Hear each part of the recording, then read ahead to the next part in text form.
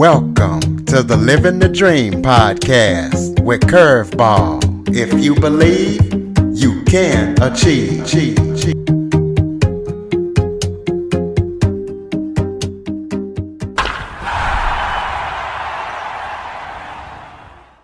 Welcome to the Living the Dream with Curveball podcast, a show where I interview guests that teach, motivate, and inspire.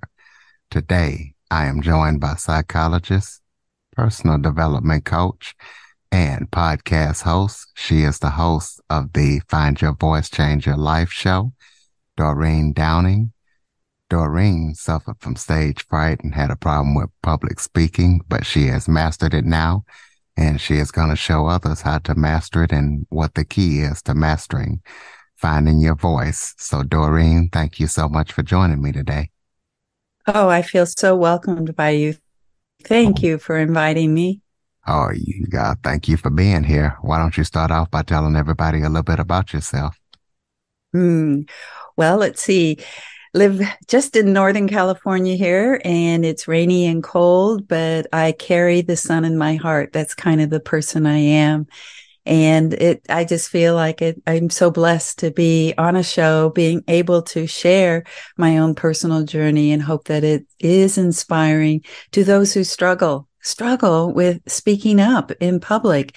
And Curtis, I just have to say one thing. Public is not just a stage, it could be any conversation, with a friend or family or sitting around a table. So that's my thrust. It's not so much public speaker, get on a stage. It's be yourself and speak. Well, why don't you just tell everybody how you got started? Because I know you're a psychologist, so kind of go through your journey and tell us how you mastered speaking in public and why you want to help others. That's a kind of a question that takes me back to a moment. You're saying, yes, I'm a psychologist. That's true. And here I was, a professional, hiding the fact that I had stage fright. And as long as there was just one person in my office, it was easy. I just sat and listened and, found the ways in which I could help them. And the focus wasn't on me. So I didn't really have to be somebody who was speaking up in public. It was just one person. But one day, a conference organizer asked me to present my research at a psychology conference. And I said, not me. I'm afraid of public speaking. I'm terrified. Don't ask me to get up and speak in front of a group. And I could say that was a moment where I was like, I was exposed. And the conference organizer said, but doctor, isn't fear your business? So what do you think about that, Curtis? Isn't fear your business is what came back at me. And what was I was kind of caught. Well, yeah, it's my business, but yeah, I have my own fear. And as long as I don't get invited to speak in public, I'm okay, which is kind of true for most people. They think that they aren't good public speakers, and so they just avoid it. And that's what I did for most of my life, is just avoid it, not step up and not step into the spotlight and not step into being the center of attention. And I think that moment where I was confronted, kind of exposed, you might say, and there I was. What am I going to do? Am I going to always walk around hiding this stage fright? No. So I took my first class in overcoming my fear. And I can relate so much to people who have had public speaking anxiety, because I had it too. And that was the beginning of my journey to face. And that's something I teach people, is to be able to turn around and move toward the fear, not away. And every time you move away, meaning, make an excuse, don't show up for the meeting that you're going to be presenting, or somehow pretend that you can't do it, it increases the brain, part of the brain that says, oh, whew, I got out of it. Phew, I got out of it. And it just makes it harder and harder and harder to face. So my first message to our listeners is you have to be willing, or find somebody like me or some other coach or therapist or healer who's going to help you do what it takes to move toward fear. And this fear of speaking up, I think, is deeper than just learning how to make a speech or learning how to find words. I think that it's a deeper question. Well, what do you think causes public speaking anxiety? Great question. As a psychologist, I always am curious, and people come to me and they are puzzles. It was like, what happened to you? What happened to you that you got so scared?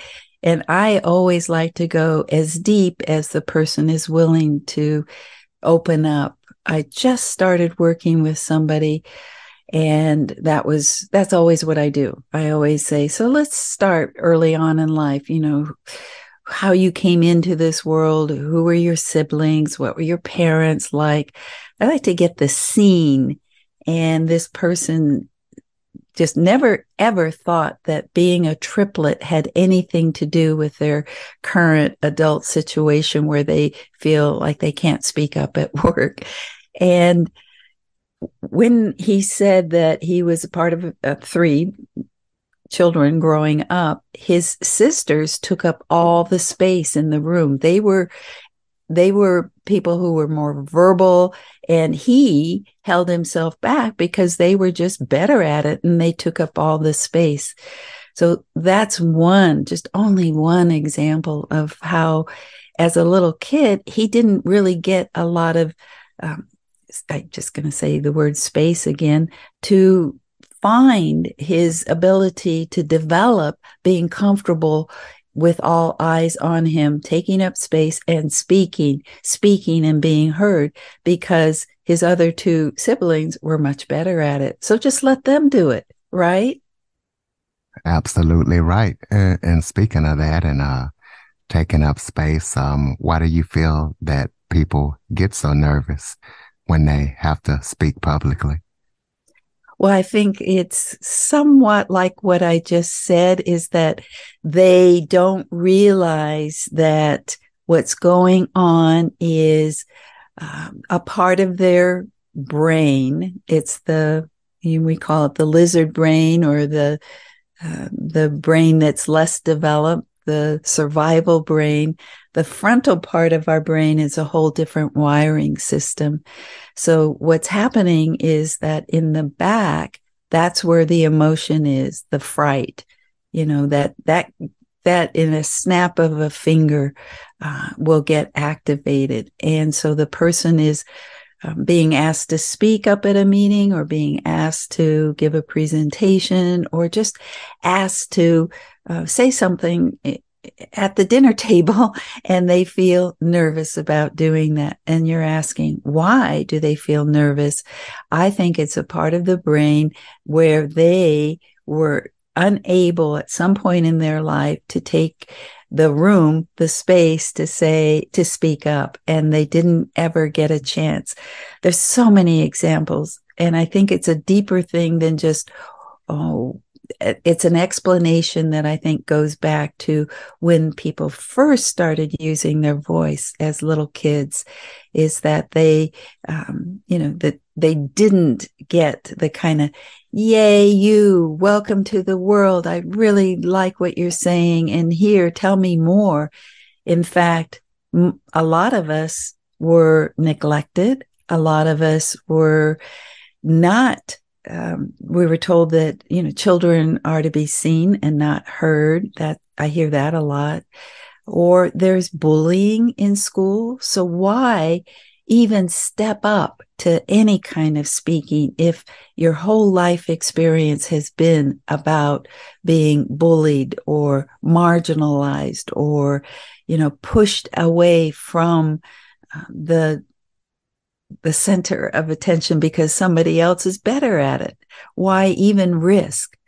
So I think what you're hearing me say, that when we talk about the origins, I think there are underlying causes, and that speaking programs don't go as deep as where I think the underlying cause of public speaking anxiety lies, which is usually in those earlier roots when we start to say, hello, world. And then we realize, is the world listening? Is the world welcoming us? Is the world really ready? Do we feel like the world is really saying yes back to us?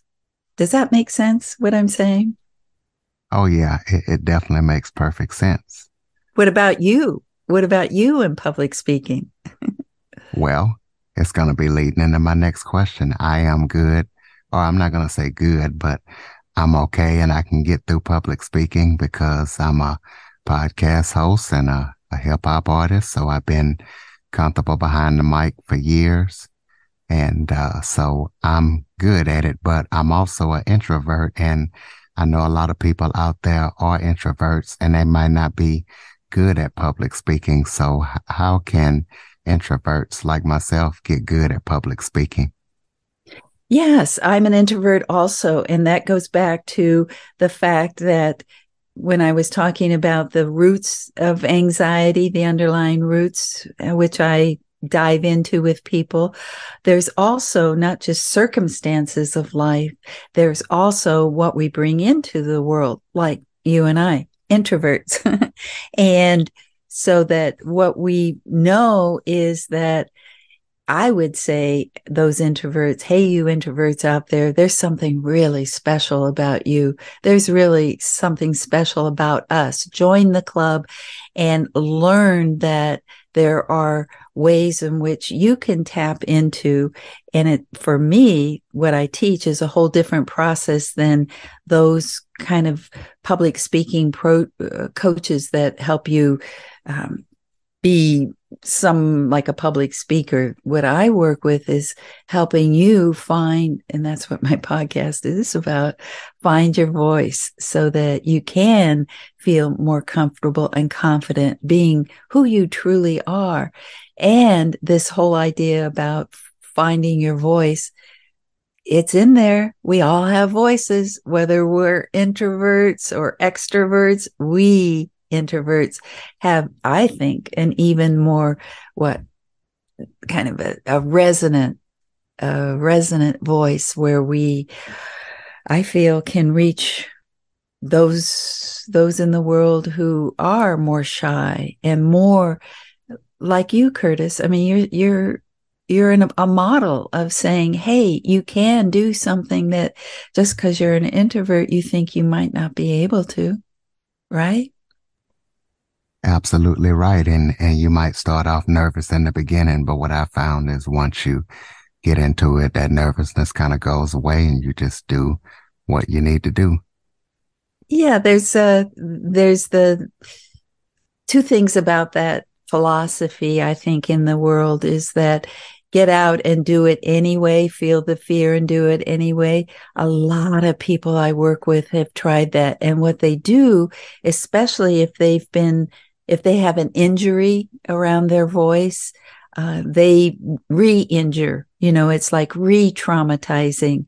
So what I like to do is have people take baby steps first, that they learn a few techniques that I teach. And those techniques are about being more still, learning how to silence those voices in your head, those negative, you can't do it, somebody's going to judge you voices, as well as learning how to physically calm your body down from that being a little too anxious to being deeply more calm and more present in this here and now moment.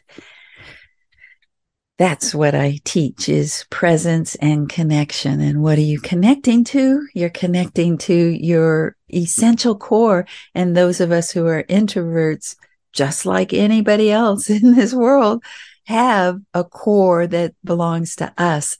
How do we find it? How do we believe it? How do we connect with it? Well, that's the inner journey. And that's what my work is about, is the inner journey to find your voice. It's not about putting on a rah, and it's not about go do it and feel it anyway. But like what you just said, Curtis, finding ways in which you can, I think, find your voice in maybe progressive steps. Like you just didn't get out in front of a microphone the very first time and be your podcast host. You probably worked up to it, so step by step. Yeah, I've definitely worked up to it, from doing it by myself to doing it for friends and getting in front of, different crowds over the years. And so, yeah, it's definitely something that you need to work into. Let's talk about the difference between eye contact and eye presence. What's the difference? Ooh, well, eye contact, if you were talking about, that's what most traditional public speaking trainings tell you. Good eye contact, look them in the eye. Because of my work is much more based in mindfulness, I prefer to take that pressure off and to say something like, relax the muscles around your eyes, relax your eyes so that you are gazing. And it's a whole different, somebody who has public speaking anxiety, if we help them learn how to be somebody who gazes as opposed to somebody who has eye contact, and I could even feel the difference in the way that I just talked about it. Eye contact has a little more edge to it and a little sharper kind of, you have to do it. And gazing softly at somebody, gazing brings up a whole more, it's gentle, it's more gentle.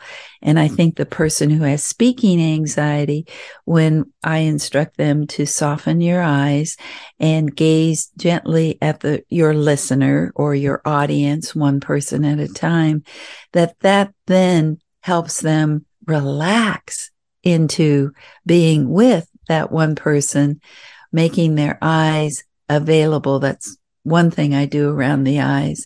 And the other thing is notice something good about the person that you're speaking with. Notice maybe something like a quality that's inside, because so much of the time my clients who are afraid to look into the eyes see judgment, right? They feel like they're going to be judged. Isn't that what happens in your experience? Absolutely. Yeah.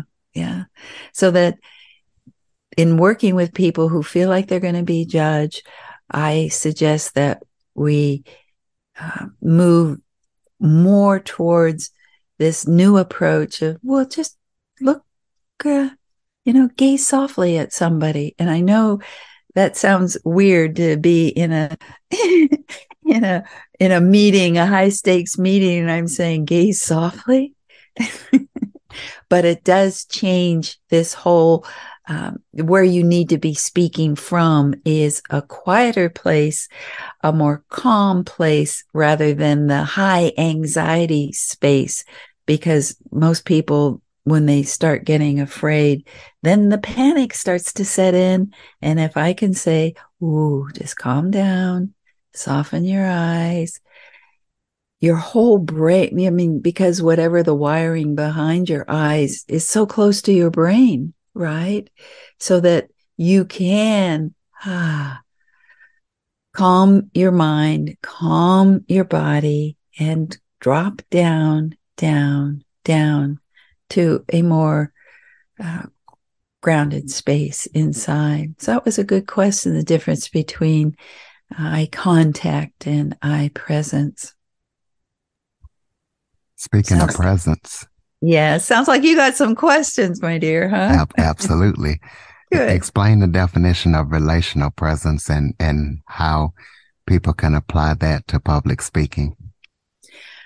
Okay, what happens in speaking anxiety is that whether it's deep, like I talked about, underlying fear and how you learn to be somebody who felt like you didn't have much to say early on in life because nobody listened to you or nobody welcomed you, nobody encouraged you. So you've got kind of a deeper insecurity around your sense of self-esteem. So that's the deepest layer. Then there's coming into social environments like school or like wherever you, like I mentioned, bullying could be a situation that caused you to have anxiety. And then there's all the ways in which you tried to speak up at teachers, maybe events, and you were not very successful, let's say. So you carry that in the past all the way to some trauma where you really were not able to speak. You just, got clammed up. And I've had experiences with clients who ran out of the room, who had accidents on the stage. So they never want to repeat that. They never. So I would say that that's close to trauma. So all that is in the past. But guess who lived there? They did.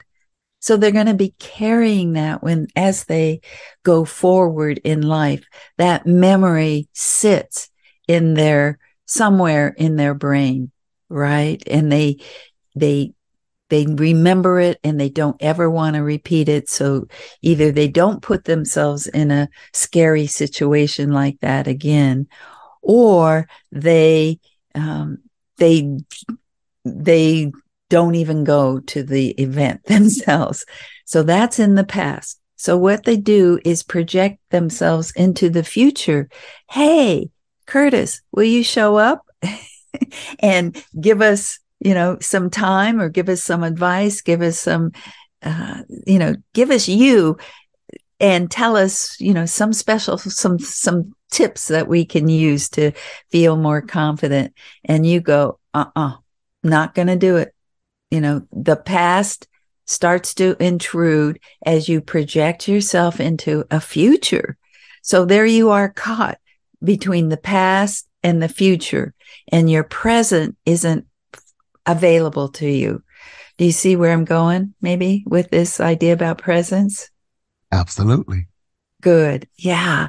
So the work is to, whatever we need to do, whether it's healing the past or whether it's putting the past in its place or whether it's reconfiguring, telling a new story, like I did with a fellow who raised his hand when he was 12 years old in one of those the sex education classes. And he asked about masturbation or something like that. And the whole class laughed at him. And he remembers that as being a moment where he just wanted to put something over his head, hide, and just never come out again.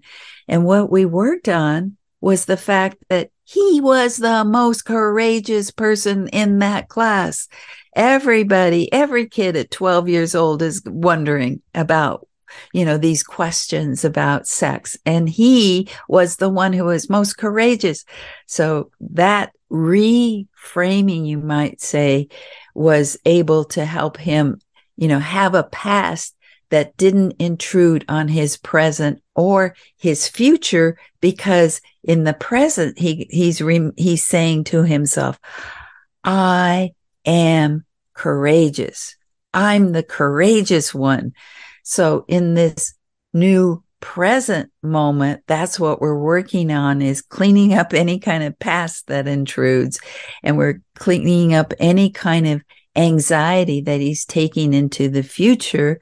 And I call that anticipatory anxiety. we are helping him to come into this very present, this very now moment with, and then presence, of course, is right here, right now. But relational is your listener, the person or the audience you're speaking with. And that means if you can be more fully available, that means listening, means being with, it means speaking in this very now new moment with the person that you are happen to be, or the audience that you are invited to speak with. Then that's this idea of staying in the now, leaving the past behind, and we have techniques to do that, and leaving the future moment behind, and we have techniques to do that too. What does essential speaking mean? My approach is not about coming up with a better speech. It's about finding the essence of who you are. And that's what all my secrets or all my steps are about, finding who you truly are inside. And that's what finding your authentic voice is about. It's about taking this inner journey, coming up against, I'm so scared. Well, let's look at this fear. Let's see where the fear came from in the first place. And let's look at what's the worst things that could happen if you do go out into the world and speak up more, so that the essence of who you are, that's one of the steps, is finding out, well, what are your best qualities? Where are your strengths inside of yourself? And those strengths are really those core qualities of you. I know I'm warm. I know I speak from my heart. And I've had to learn that as an introvert, I have true gifts. So that's what we have to do. Well, for those of you out there who are wanting to do this inner work, or this inner discovery, or this inner exploration, and then the what we do is find the best parts of yourself, so that you can finally go, yes, that's who I am, that's my essence, and I can speak from my essence. I don't have to go out and impress. I don't have to try and entertain. I don't have to, oh my goodness, I don't have to be anybody else than who I am.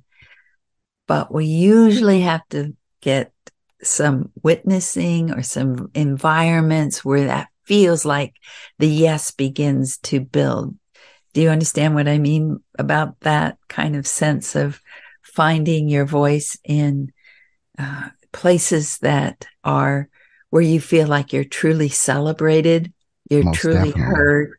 Yeah, you're truly heard and seen. And that's what I do. I have some online programs where I welcome people to come in, and then the participants are listening to these, not to the content as such, but listening to a more of this essence. I keep saying essential self, the essence of who we are. And it's different for everybody, right? Who you are at your core is different than who I am at my core. And I love finding out, well, it's a diamond or a jewel, you might say, inside of you that's already shining, that's already beaming. And let's go in and find those jewels inside of you, so that you go, yes, that's who I am. Hello, world. So talk about your 7 secrets to fearless speaking. I know you kind of touched on them, but go over those steps. Okay. I'm excited about doing that, Curtis. One is be still. And we're saying, what? We're talking about speaking, and you're suggesting that people learn to be silent, to be, yes, I am. I'm saying you need to find some kind of practice either a relaxation practice, a breathing practice, a meditation practice, a be out in nature practice. You see what I'm saying is that yes, I'm talking about a different kind of practice. I'm not talking about practicing your speech. Yes, that's a whole different step, but where you come from has to be more secure.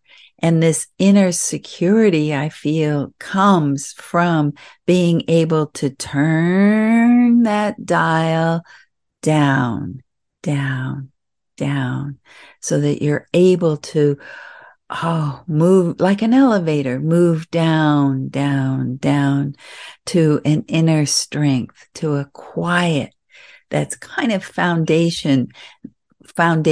And I imagine maybe, Curtis, because of the work that you do, there's music and there's not just blasting, blasting, blasting, but there's kind of maybe a lyrical quality, or maybe there's a staccato quality.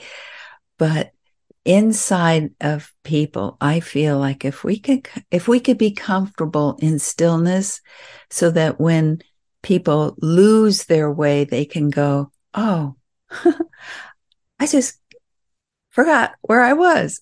Where was I? Oh, yeah. It's easier to get back on track. So that's the first secret, is be still. And the second secret is be present. And you're right. I just talked a little bit about the past intruding on the present in such a way that you lose yourself. And you're looking at the future and you anticipate something really hard, so that you're rehearsing a future that doesn't feel good. So why even go there? Why even sign up to give your presentation? And then the third is, and I talked about the eyes, softening the eyes and having eye presence.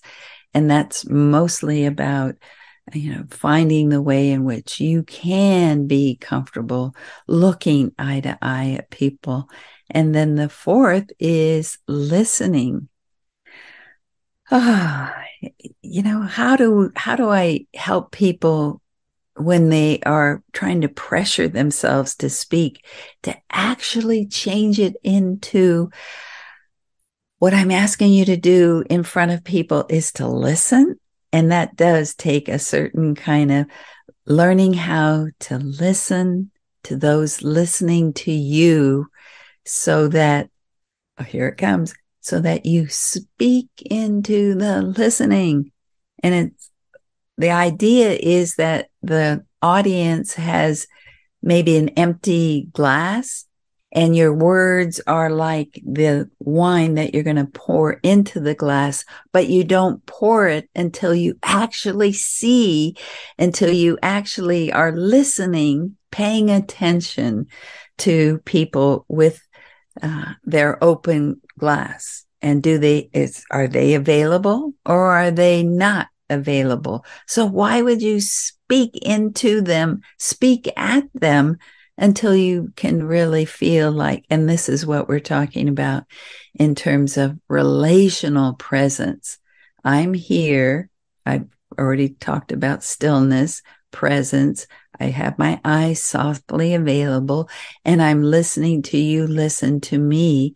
And the fifth step that I talk about, or the fifth secret, is this whole essence quality that is truly your nature, truly your qualities, truly your gifts. And that's what positivity is about, looking at the most positive quality inside of you, looking at the most positive quality instead of those qualities around judging, people who are judging you. It's more about, oh, there's a really good quality in that person that's listening to me. And then the fifth is to connect to that quality inside of yourself, connect to that quality inside of the other person. And you've developed a whole new way to be with to let go of the fear and to finally have the freedom to be yourself, which is the seventh secret that I talk about in my 7 secrets to essential speaking. And it's speaking from the essence of you, who you are. And each one starts with be. And you notice that I've said nothing about speaking in those 7 secrets. They're all about being here now, being present, being connected, being with yourself, and being with your listeners, whether it's one person or an entire audience. Talk about your book and your podcast. Tell listeners what they can expect when they read your book and listen to your show, and where we can get them at. Yes. Well, my book is The 7 Secrets to Essential Speaking. And that's what I've talked about, is learning how to be not so much about the content and what you say, but more about who you are in the moment, living your life, being happy to be in the moment with your listener. So the book is the 7, what I'm talking about, the 7 Secrets to Essential Speaking. Find your voice, change your life. And it's on Amazon, and it's on all the channels that people can find. And you also mentioned that to talk about my podcast, which is Find Your Voice, Change Your Life. And I have a whole website, Find Your Voice, Change Your Life, which is about the podcast. So findyourvoicechangeyourlife.com. And I don't know how many you've interviewed, and I welcome you to be on my podcast, Curtis. And I'm close to having 100 episodes. And that is where people come and share their journey, their struggle, how difficult it was. Because you know me, I love to find those early moments where people had their challenges, and I love to share them. I've had people like, Les Brown, if you know him, and he talks about being a twin, and he was the twin where people just didn't pay attention. He was the DT, he talks about, and he calls that, his teacher called him the dumb twin. Isn't that sad? So he kind of just fit into that dumb twin role until finally another, teacher who gave him room to be more truly the gifted person he is, and who he is nowadays. Les Brown, motivational speaker. Yes. So the podcast, I invite people who are willing to be more real about their story rather than about their magnificence. They've got to be able to tell the struggle that they've had. And that's what I ask them to do. Well, I would definitely love to be on your show and talk about my struggles, and, I'll get you my bio and you'll be able to learn all about my struggles. Yeah, on the website at the bottom of the page, it says be a guest on our show, and then just click on that, and that gives you all the information and the first step to be on the show. Absolutely. Do you have any current or upcoming projects that you're working on that people need to know about? Ooh, yes, finally, an audiobook, and it should be out maybe within this next month, February 2023. It's being produced right now, hopefully as we speak. So yes, that. And I don't know, is this recording going to be out pretty soon, or how does it? Yes, it is. It's going to be out pretty soon. February 23rd, I am going to be collaborating with a wonderful woman who's a healer, a shaman who works also on a different approach, you might say, rather than the traditional approach to helping people be better speakers. And on February 23rd at, Pacific time for me is at 12. And so wherever people happen to be, whether it's 2:00, what is that? I don't know all the time zones, but I know that I would love to invite people to, they'll find it under, I'll be advertising that if you go to my website, essentialspeaking.com. That's one place where people are going to find out more about the programs and the coaching programs that I do to help them uncover the truth of who they truly are and being able to stand up and speak without fear. But you got to go towards fear. All right, essentialspeaking.com. Find your voice, changeyourlife.com. Close us out with some final thoughts, maybe something that I forgot to touch on that you would like to touch on, or just any final thoughts you have for the listeners. Yeah. I think that all of us, whether I'm not talking about helping people get up and be a motivational speaker, I'm helping people become comfortable being more who they are meant to be.